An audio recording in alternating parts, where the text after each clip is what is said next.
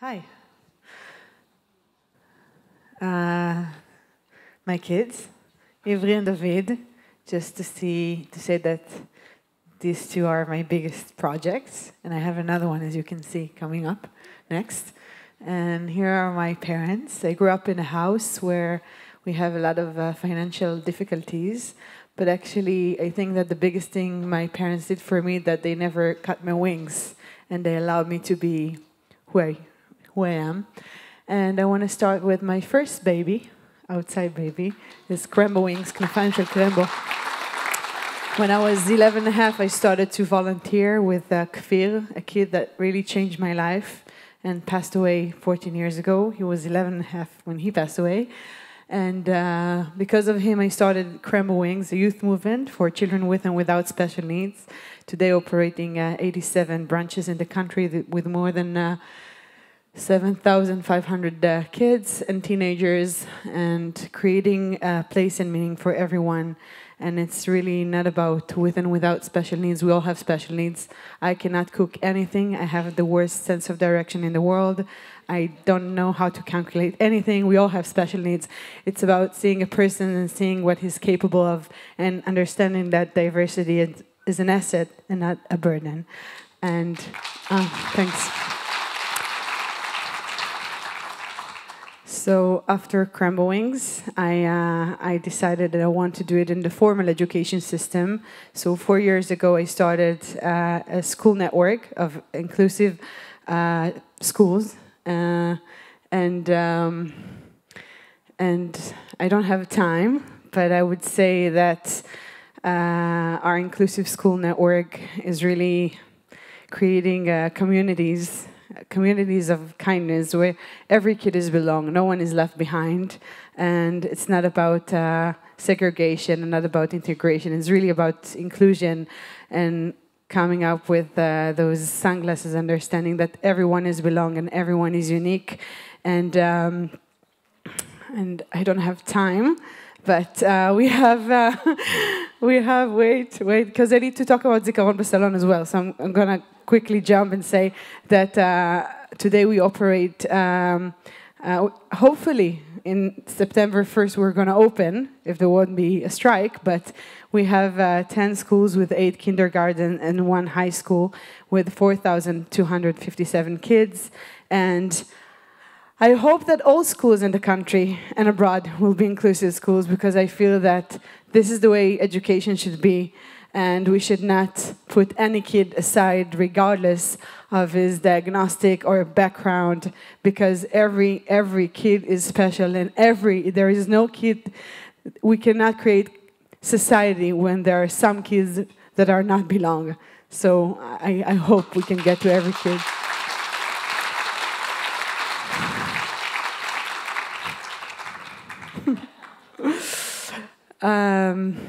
Okay, I have a minute and a half.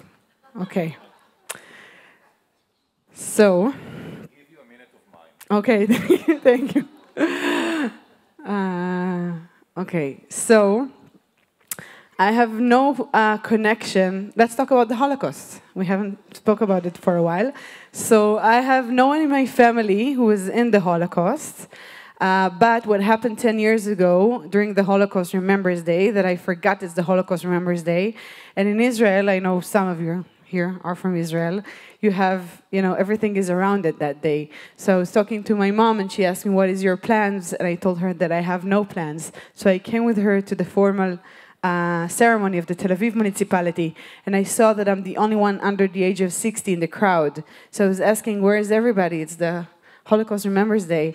And after the ceremony, understanding that this is the last years that we still have the survivors living among us, and the ceremony was too boring for me, and I felt that this is a historical event that happened back there, and it has no connection to me.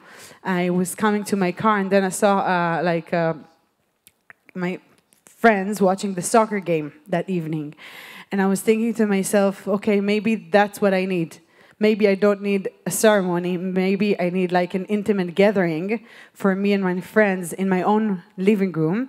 And maybe we can invite a Holocaust survivor to share her story, and we can sing song, and we can have an open conversation about what this memory is bringing to our lives today. And I did the first event at my house. I called it Zikhron Bessalon, and I don't know how, but 40 people came, and it was the most meaningful event that I participated in my life.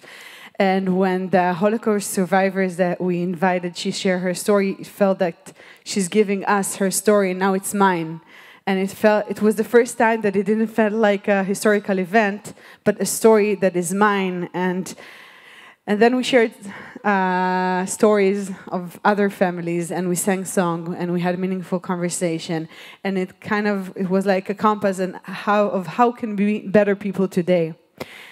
We have 1.5 million people participating every year in Zikron Bessalon in 65 countries.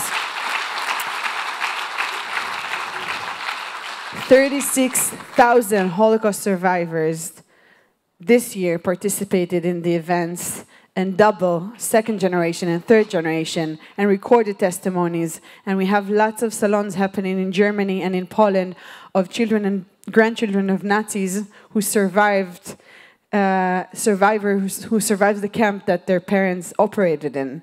And Zikron Bessalon is taking place in different populations who never felt connected, who are never watching the Yad Vashem ceremonies at home, that they feel that the story is not, it doesn't belong to them. And I hope that in 10, 20, 30, 40 years from now, Zikron Bessalon will be in a way like Haseder, like Leil Haseder, just without the food and the Haggadah. But we can sit together and share stories and pass them on and ask ourselves what kind of values we can take to our lives today. And thank you.